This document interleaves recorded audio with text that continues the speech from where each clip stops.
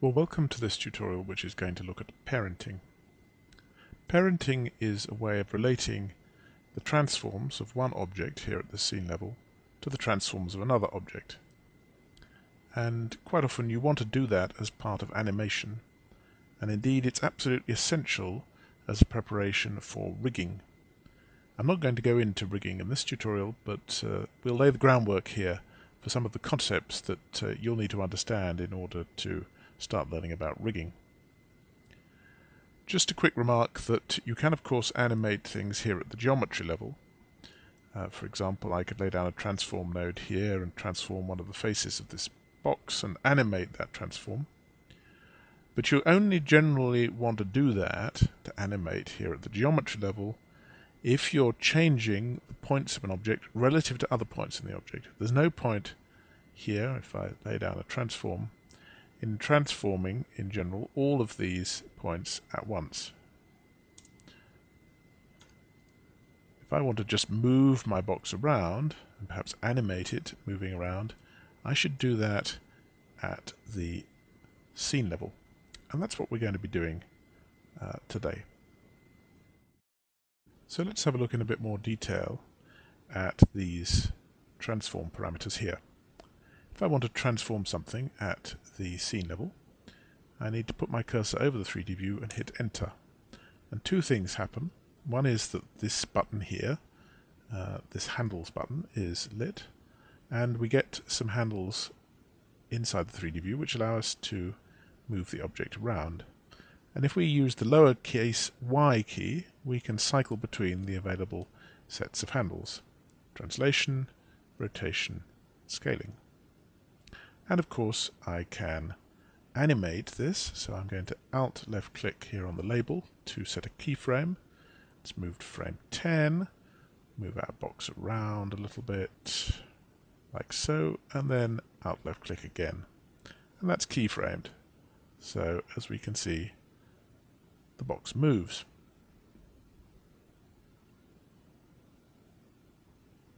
Let me say a quick word about the pre-transform. So let me delete these channels and revert back to defaults.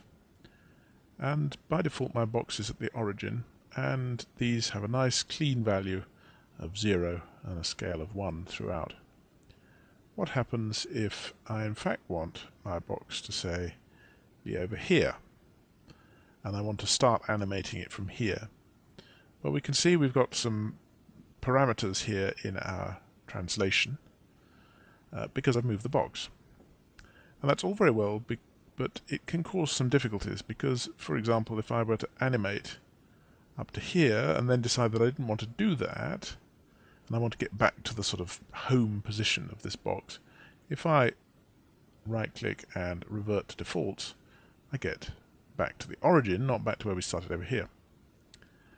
And one of the things you can do about this is to use the pre-transform. So here we can see we've got some values in our translate parameter, and if I go up to the pre-transform here and select clean translates, we can see this reverts to 0, and I can move my box around, and then if I revert to defaults, it actually goes back to here. So what's going on? Well, the translation values we had in here are not actually being forgotten. They're being stored in another transformation which is hidden from view and which is applied before we apply the transformations here. And that's called the pre-transform. I can actually see what my pre-transform is by selecting extract pre-transform. And we can see we get back our translation. I can also, with it extracted, reset the pre-transform. That's going to mean that the pre-transform reverts back to unit values. So let's clean that again. What happens now if I want to rotate my box? Well, we can see that it rotates around the new origin that we set earlier. So it doesn't rotate here, it rotates about the origin that's been set once the pre-transform has been applied. So that can be quite useful too. Let me get rid of that pre-transform. Let's extract it and reset it, and I'm going to reset this to defaults. It's worth noting that the order in which you apply transformations is pretty important. Again, let's move my box over here. If I then rotate, you can see it rotates around the center of the box. If, however, I was to change my transformation order so that it started with the translation, for example, translation, scale, and rotation, and I then rotate, you can see that my box is rotating around the origin rather than around its own center. So the transformation order is pretty important for determining how these transforms affect your box.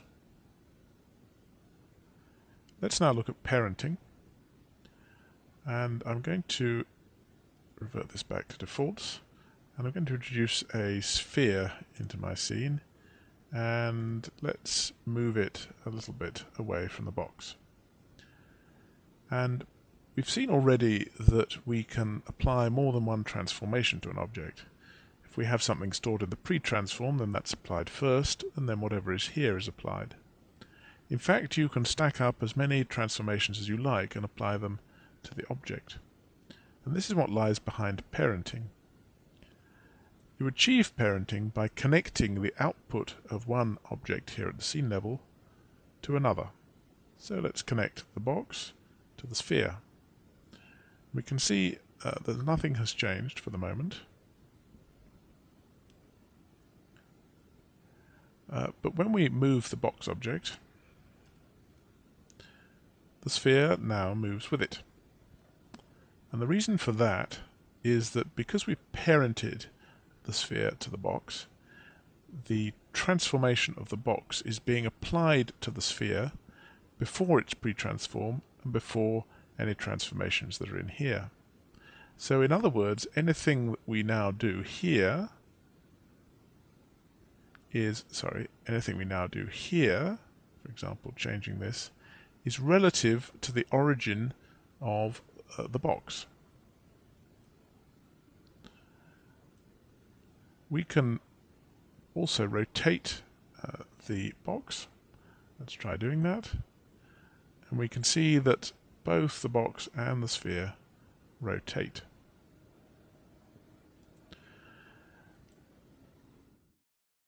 In fact, you can stack up a long chain of parenting relationships between objects, and we'll see an example of that later on.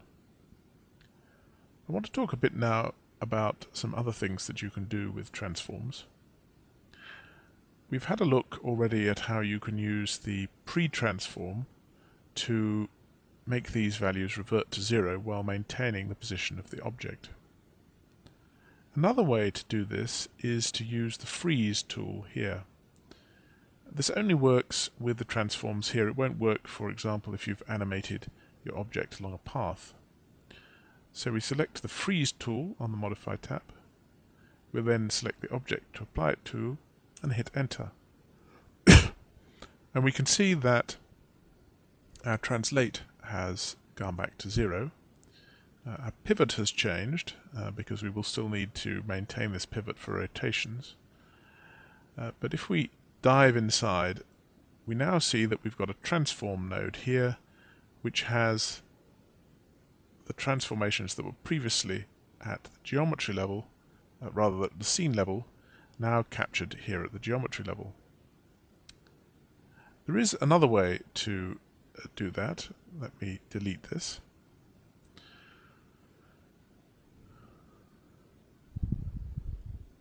And revert this to defaults. What happens if we've got some animation here at the scene level? And let me give this some animation.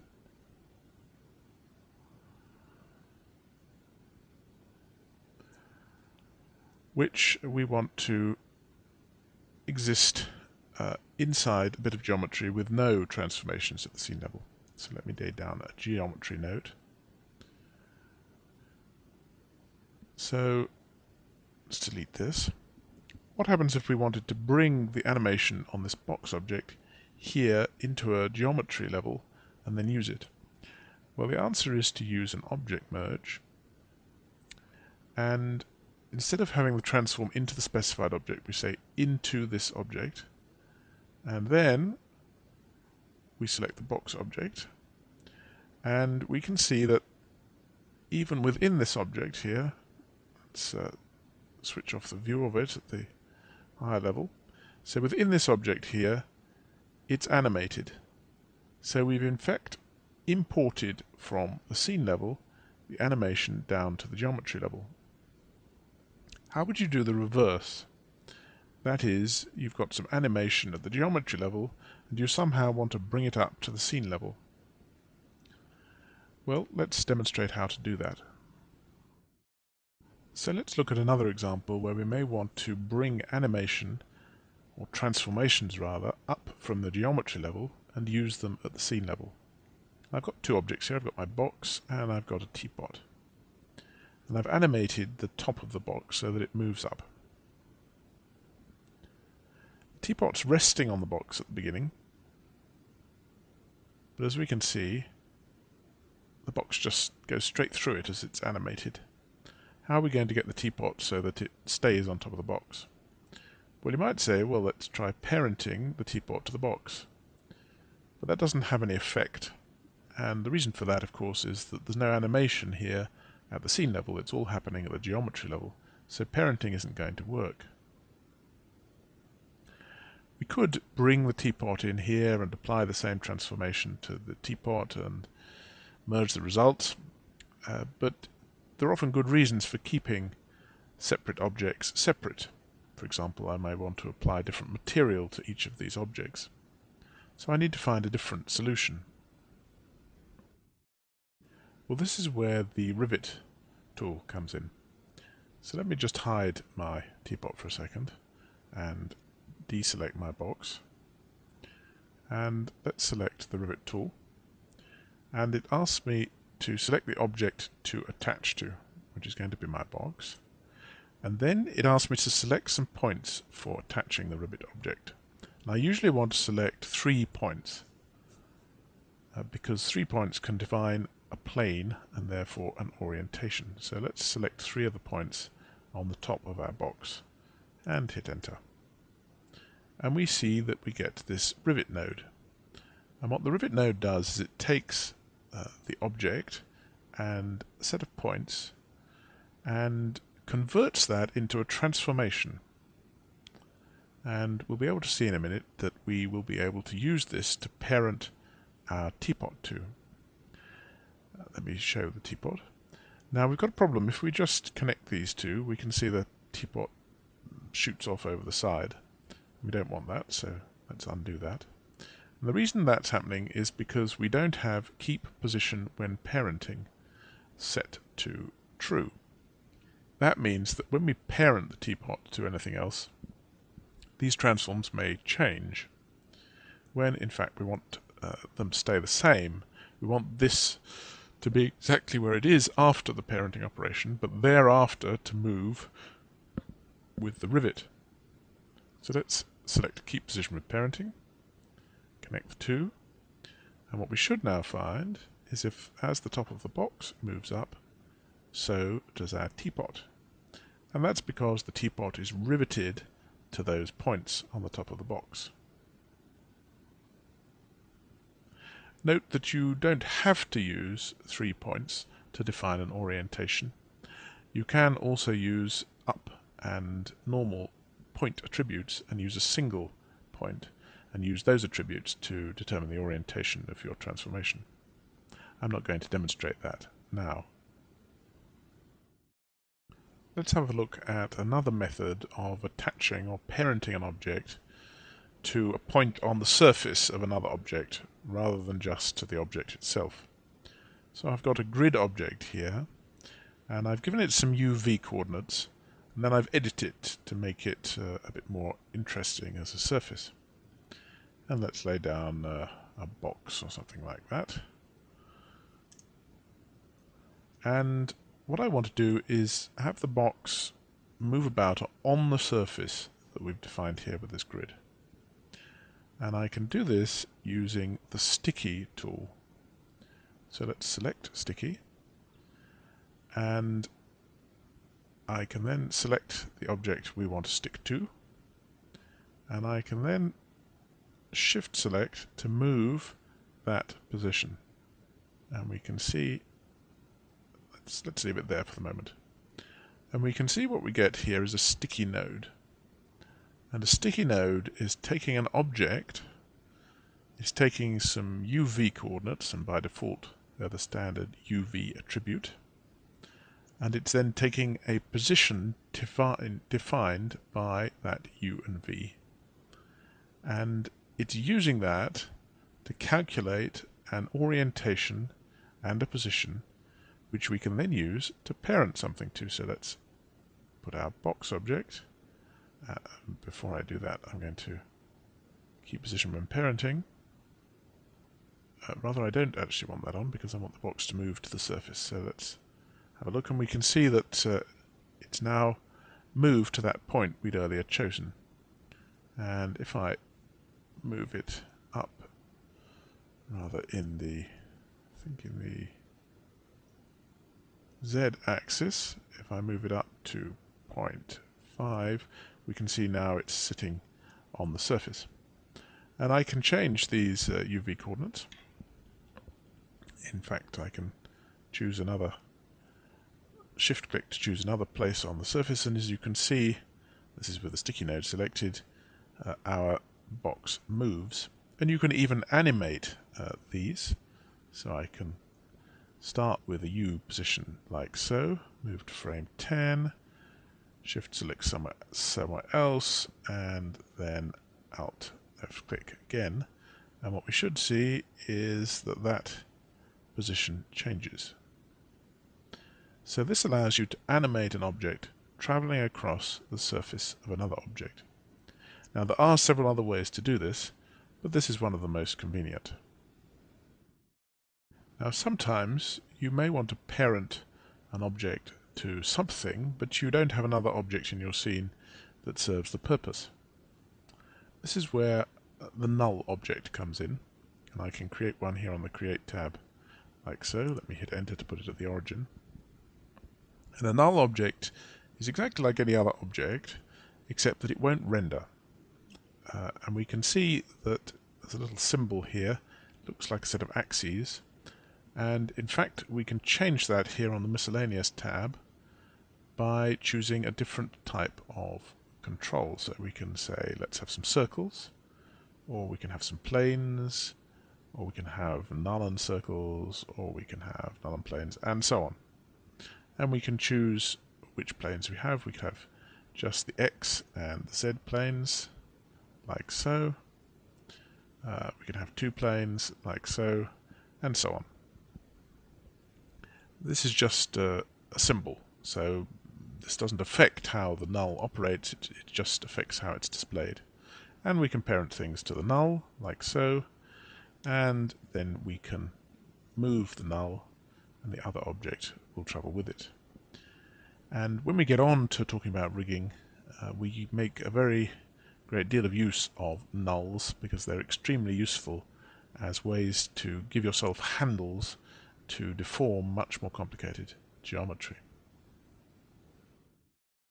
So let's move on to a much more complicated example, which is going to look at multiple parenting relationships and also how we can animate parenting relationships over time.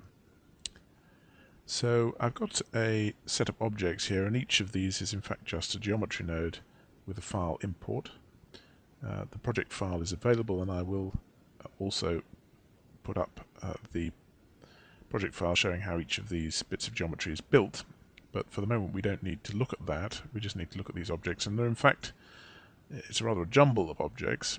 I'm going to turn the display of some of these off. I'm going to turn the apple and the arm off, and the wire, the seal, and that's it, I think.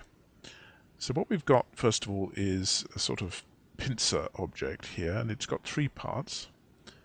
There's something called the sleeve, there's something called the thumb, and there's something called the point. And the reason I've split it into three objects is because I want to use a different shader ultimately to shade each of these three.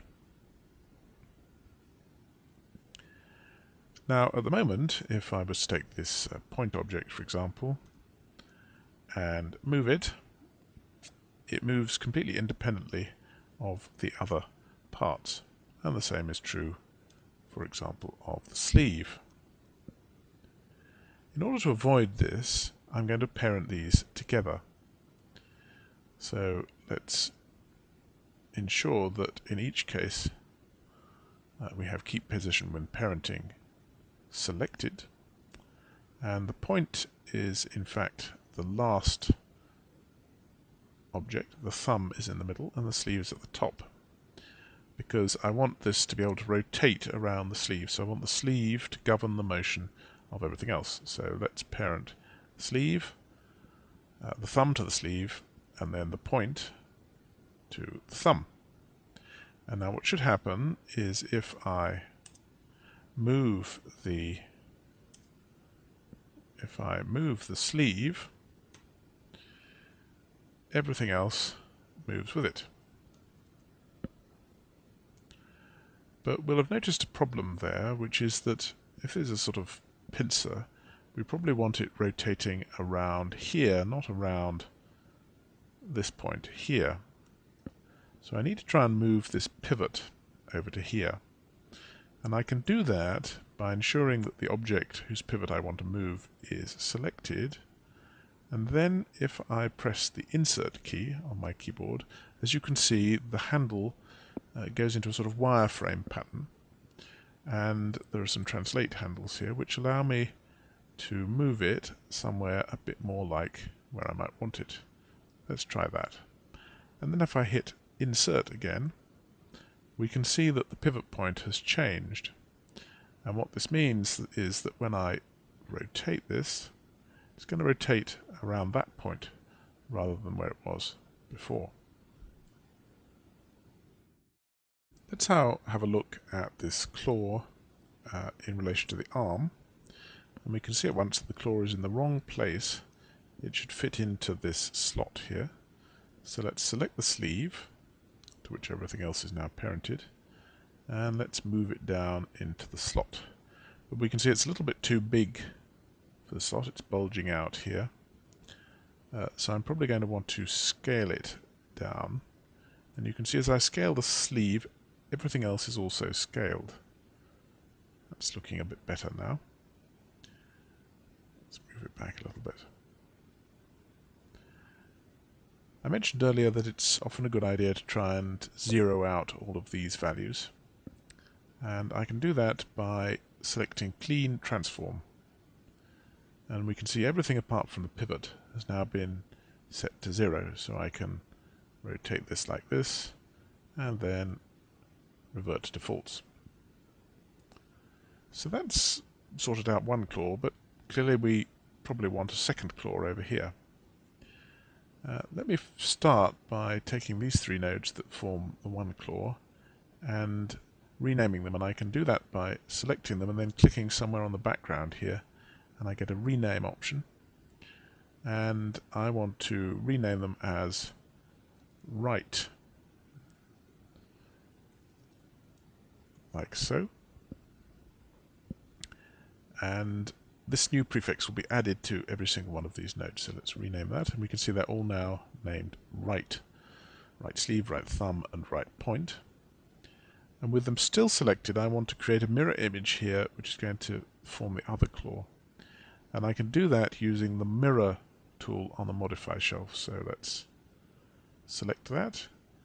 I've already got the objects I want selected, so it's producing this, and I just have to hit enter. And we can see it's created another 3 nodes, like so. And I'm going to need to rename these 2, so let's select them, right-click on empty space, rename, and I'm going to call these left. And we've got remove old prefix selected here.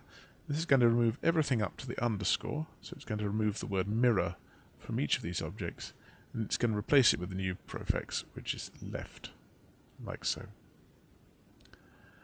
Now, obviously at the moment there's a problem, because my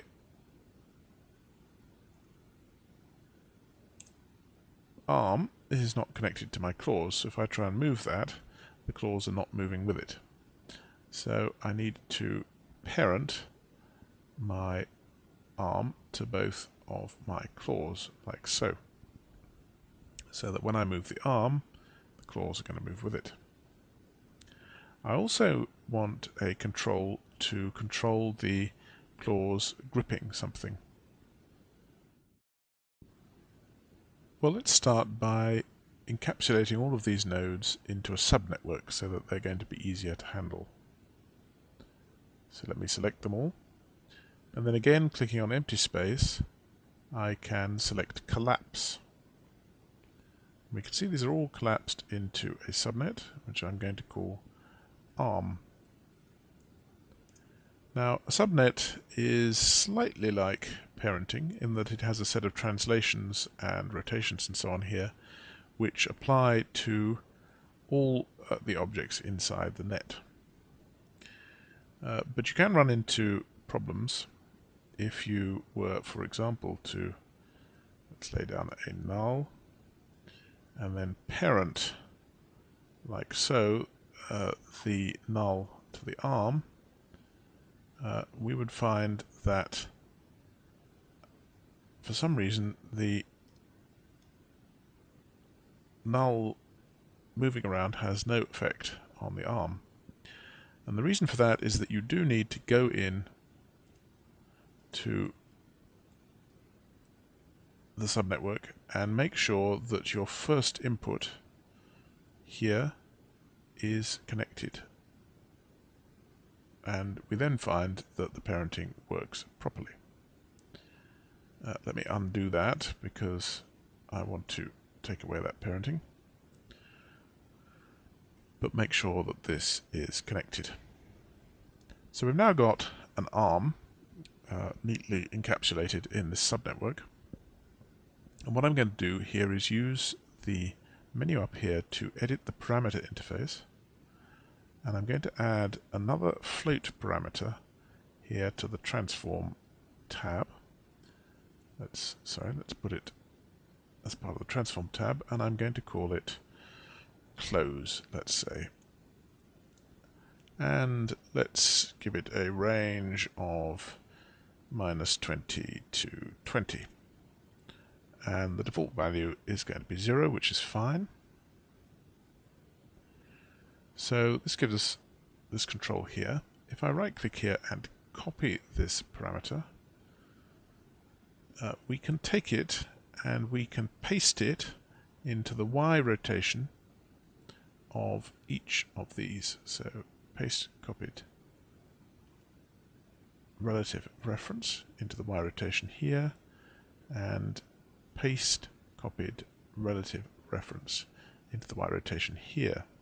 And what this should mean is that, no, we can see that they don't do what we expect. So one of these is going to have to be negative. Let's see, is it this one? Let's have a look. Let's go up, try this. There we are. So that now operates as a control to bring our claws together.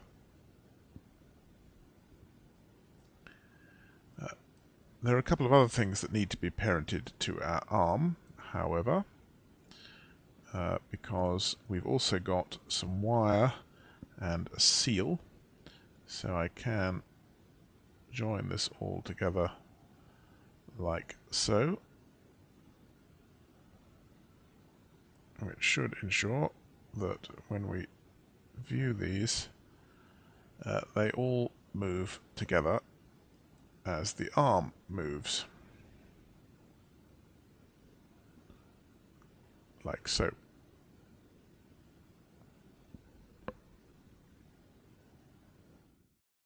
So we've now created a hierarchy of nodes, and we've got a container here with some geometry nodes in it, and this is parenting to a couple of other geometry nodes. And you can often get quite a complex layering of nodes when you're building up a complex model. And just as an aside, I'm going to demonstrate one of the other nodes that you get here on the parenting menu of the tab menu. and that's the fetch node. And what fetch allows me to do is to fetch the transform of an object that doesn't exist at this level of the scene, but is perhaps buried here in a subnetwork. So let's fetch the transform of the left point.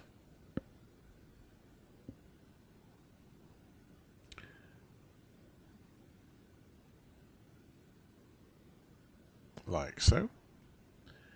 And we want to, in fact, use the parent transform of the fetched object. And we do want to fetch the subnet transform, and we want to then, let's display this apple, and I'm going to move it slightly out of the way. Going to clean those translates, and I'm then going to make sure it's going to keep its position when it's parenting, and I'm going to parent it to the fetch. And what we should find now is that as we open and close the claws, the apple goes with the claw. So that's the use of the fetch node, but I'm not in fact going to need it in this scene.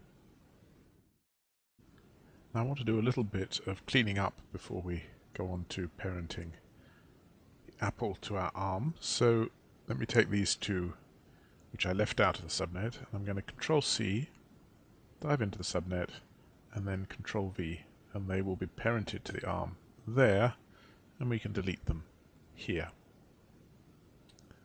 Now it's important that we set up our arm geometry. We're going to have two arms, so that they don't cause the apple to move when it's parented to them.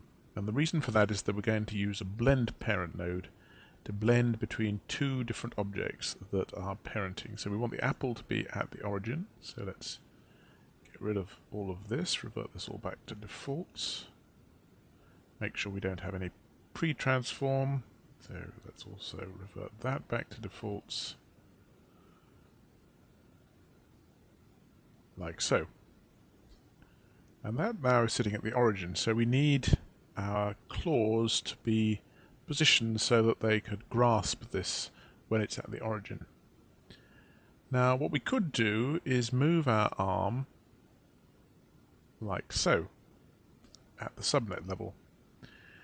But what we'll find, and let me turn off keep position with parenting, is that when we then parent our apple, it moves. What we need to do is instead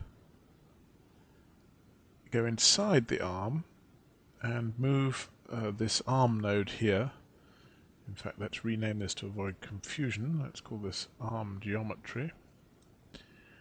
And we need to move this. Let's just revert this translation to defaults. What we need to do is move the arm geometry itself. Oops. So that this pincers are more or less surrounding the origin, like so. And then we should find that when we parent the apple to the arm, it doesn't move, like so. We're going to need two arms, so I'm going to call this, say, right arm. And then I'm going to Control-C, Control-V to produce a copy, which I'm going to rename left arm. And what we want to do is parent the apple to both of these arms. But first of all, I need to move this left arm, and I need to rotate it 180 degrees so that it occupies the opposite direction to the first arm. And I'm going to move one arm so that it's slightly, let's move the one arm so that it's slightly above the other one, and the other one, that's a bit too far.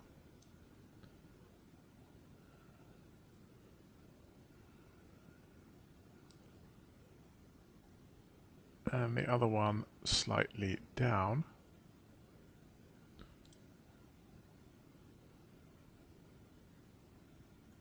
like so, so that they don't actually overlap. And I'm now going to introduce some animation, which I will do with the video paused, and then come back. Well, let's have a look at that animation. So what happens as I scrub the timeline is that the left-hand arm comes in, then the right arm comes in, the claws of the right-hand arm collapse and grip the apple, and the claws of the left-hand arm open up, and then both arms withdraw.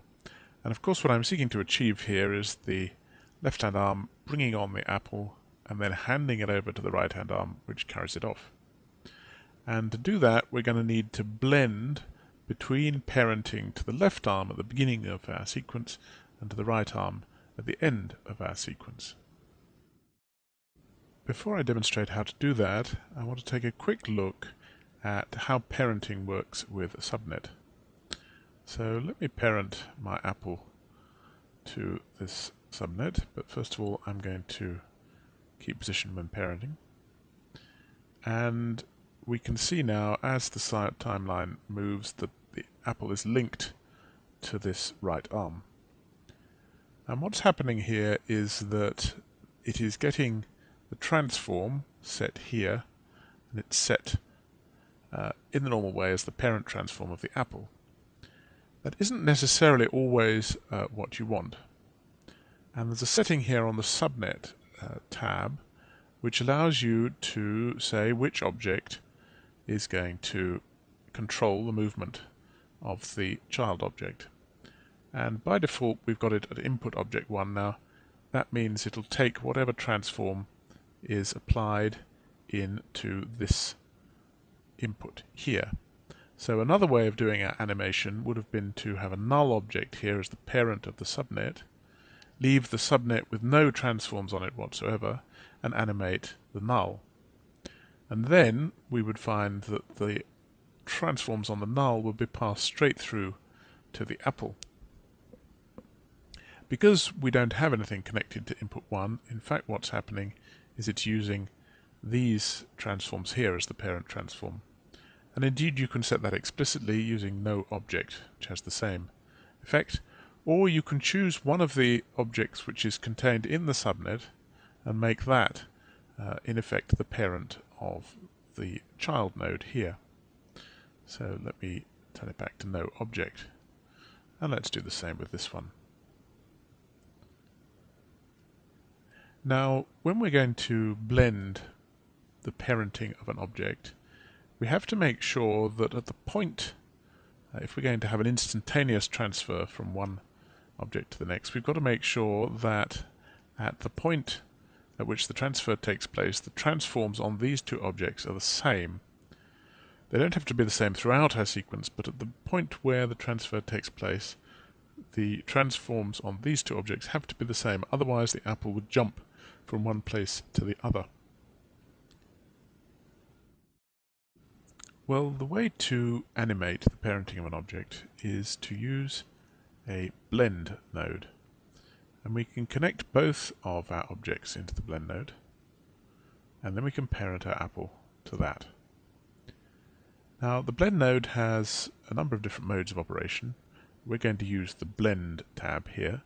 You can equally well use the sequence or constrain tab, which allow you to blend using a single control between the various inputs connected here, or in this case to jump from one to the next as soon as it reaches the right value. I'm not going to go through this in detail. The blend option allows you to do two things, one of which is to blend between the parents, and the other is to control which of the transforms on these parents is inherited by the child. And as we will see later, that's extremely useful. So what we want to do is we want to start off with the apple parented to the right arm, sorry, the left arm over here. So I reduce this weight to 0 and have this as a weight of 1. So let's alt left click both of these.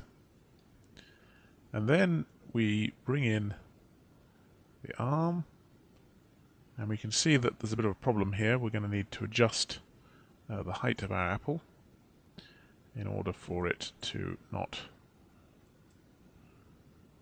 Apple seems to have got some transforms on it. Let's just get rid of those. There we are. That's better. So we start off like that, and then at a certain frame this other arm comes in, and at that point there, around frame 35, we want the parenting to change. So at frame 35, let's keyframe this again. And then at frame 36, let's reverse these so that this has a weight of 1 and this has a weight of 0. And Alt left click again. And let's just see what's happening now. Let's have a quick look at this. And as we step through, we can see that the apple is doing two things, in fact. And we can see this more clearly if we change this. It spins round and it drops as we transfer between the two parents. And the reason it's doing that is because we don't actually have the same transforms on both of these at frame 35.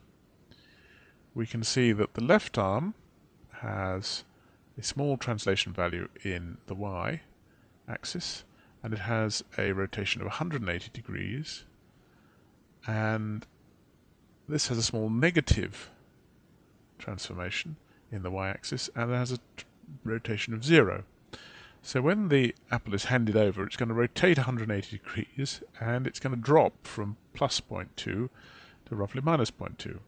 So we're going to end up with this sudden movement, and that's no good.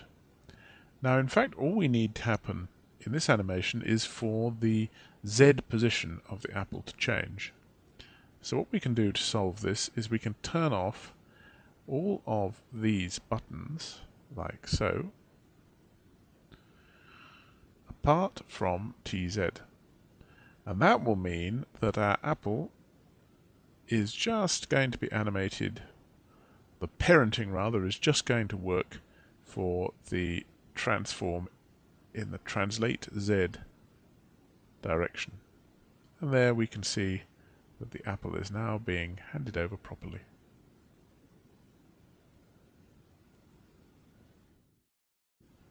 Well, I want to end by talking you through this parenting.final.hip file, which is the file that's set up for rendering.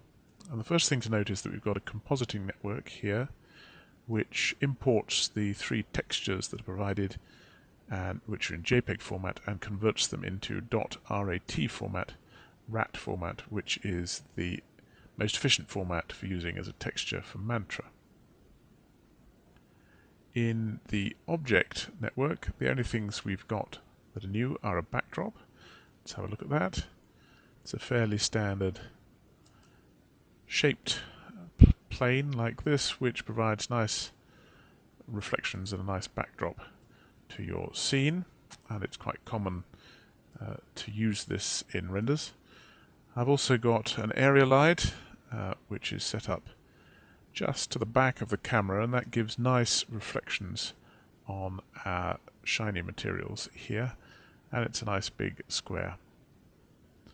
And then I've got an environment light set up with a texture which I've called sky, but in fact just a random set of blue and black patches, which just provide something interesting for the materials here to reflect and to influence the lighting.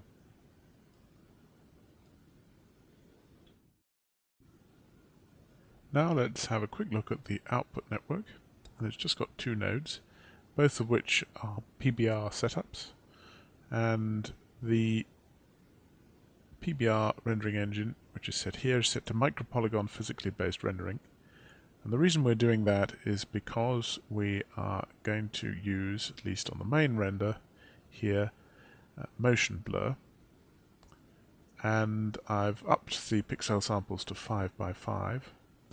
And I'm using a fairly high value for min ray samples. And as you will recall, for PBR renders, min ray samples tells you the maximum number of samples of the environment that will be taken for any one point in the render. And the ray variance anti-aliasing doesn't actually have any effect. It's just this min ray samples parameter that has an effect.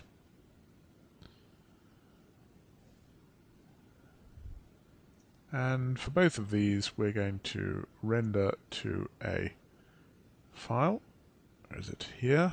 So I'm rendering out to final.f.pic. So just clicking render on this will render out the entire sequence. It'll take a certain amount of time because we are using PBR. Finally, let me talk about the materials that we've got set up here. These are all standard materials from the material palette. I've got a rubber material, which is just a clay material with dark grey base color. The backdrop has a light blue clay material.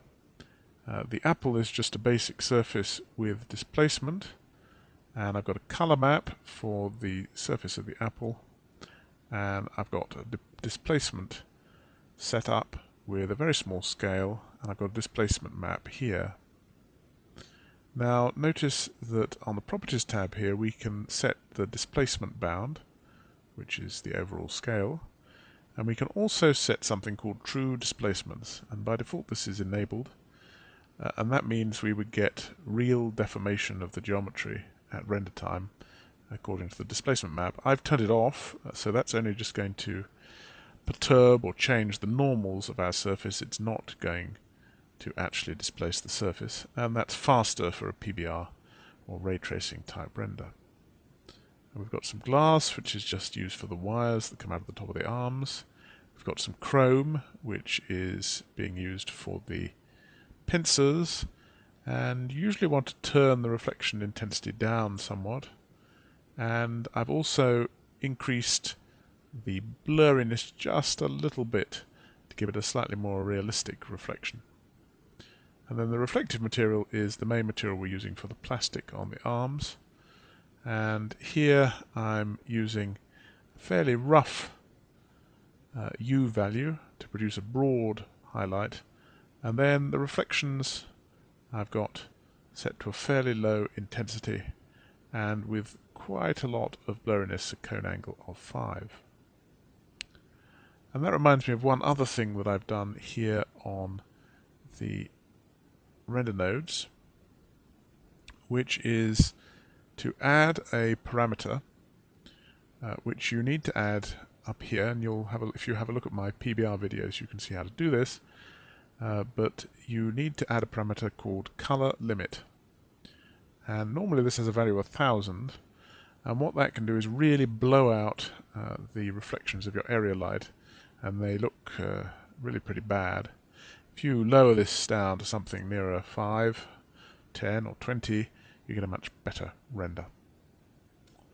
So I'm going to finish now by just leaving you with that sequence rendered out.